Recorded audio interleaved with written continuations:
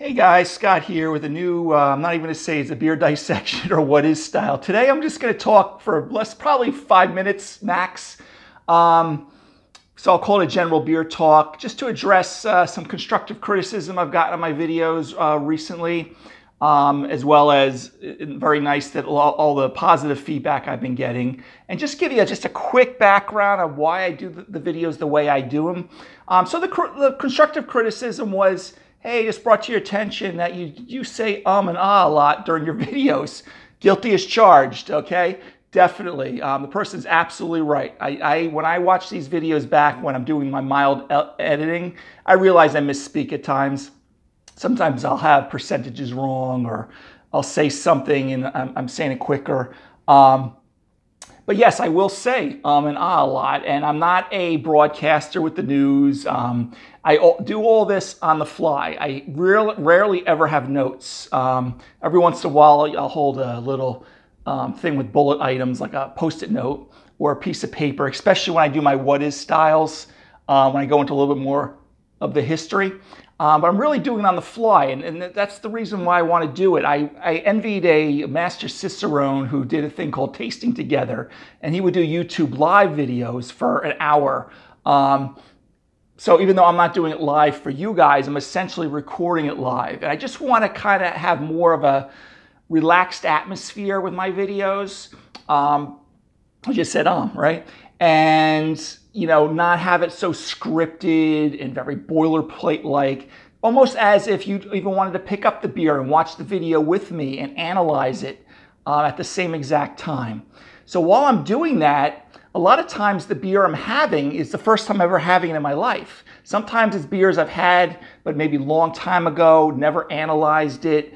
And so what's happening is I'm sitting here, I'm taking the aromatics, I'm tasting it for the first time, and I'm trying to put descriptors that I've learned through studying for Cicerone and things like that.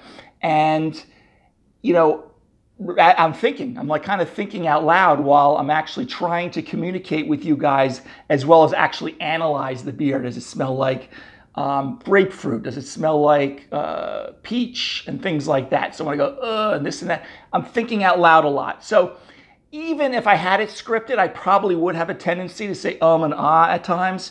And even when I watch newscasters that do this profession, or they're broadcasting live from the city, they always seem to have that also. So again, I never really want to make this into kind of a very scripted, I'm reading from a sheet of paper. I know some other guys that do beer videos do that. Some have bigger production. They do a lot more editing.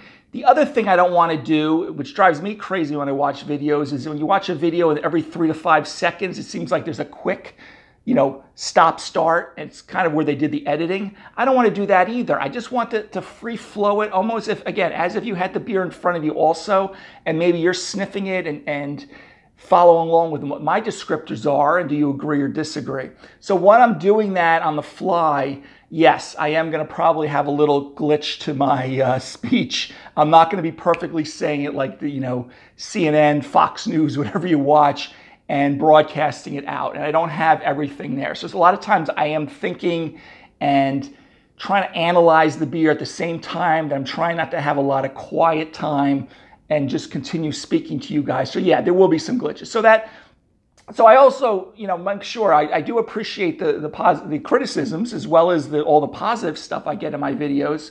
And I just said again, so I am guilty of it. So the person's absolutely 100% correct. I do say that even when I'm editing my videos. When I see I misspoke, sometimes you'll see a thing, I do edit it, I pop it up on the screen. Sometimes I don't. And it does drive me crazy sometimes too. But, listen, public speaking, I've done a lot in the past. That's probably more scripted and more my profession. This is something too that I'm actually analyzing things, and I don't want to have a lot of quiet time. So I will have a little glitch in there. So I think for most people, they're not bothered by it. If there's anyone that is, but I just want you to understand it. You probably be like, Scott, you even have to explain yourself. But that's the reason why. I just really want to make this just kind of free-flowing, almost as if one of my favorite master cicerones was doing a live channel. I don't have enough subscribers to do live videos. I don't think anyone's interested in that. But I am recording it live. I'm doing it on the fly, analyzing the beer, sometimes the first time ever, or if it's a beer I've had in the past, maybe it's the first time I'm really scrutinizing and smelling it, and I'm trying to think of all the descriptors and adjectives from aroma to flavor to mouthfeel to all the other adjectives and analysis tools that we do on beer. And yes, unfortunately, I do have those glitches in my voice. So anyway, guys, keep the comments coming. I appreciate it, plus or minus. I don't even consider this minus. It's just an observation, which is really, again, not an inaccurate observation. I just want you to understand that's why I'm doing it, and the way I do my videos, the way I do them. I don't do a heavy editing. This one that you're watching right now, I'm probably not even going to edit at all. But I just try to do some light editing, pop up some things on the screen. I don't do a lot of stopping and changing everything like that. So anyway, for those of you who really appreciate everything, I love the feedback I get with my videos, and even if it is something that's more of a, communication thing, that's fine also. So anyway, guys, till my next beer video, which most likely my next video you watch is actually beer in front of me. I appreciate all the feedback that I've been getting, and even the person who I think is even my Facebook friends, I appreciate the feedback. You are absolutely right. I do have those little glitches like many other people do, especially as you stated in doing BeerTube videos or any Facebook, YouTube video that I see out there, or even the nightly news. Sometimes you get those correspondents that do the same thing. So that's why I do the videos the way I do them. Again, keep it free-flowing, easy, more like fireside chat type of talk as I'm communicating with you. And feel free to pick up those beers and rewatch the video back and put your take on it, okay, on what you feel about the beer. So anyway, guys, till next video, have a great day. Take care. Bye-bye.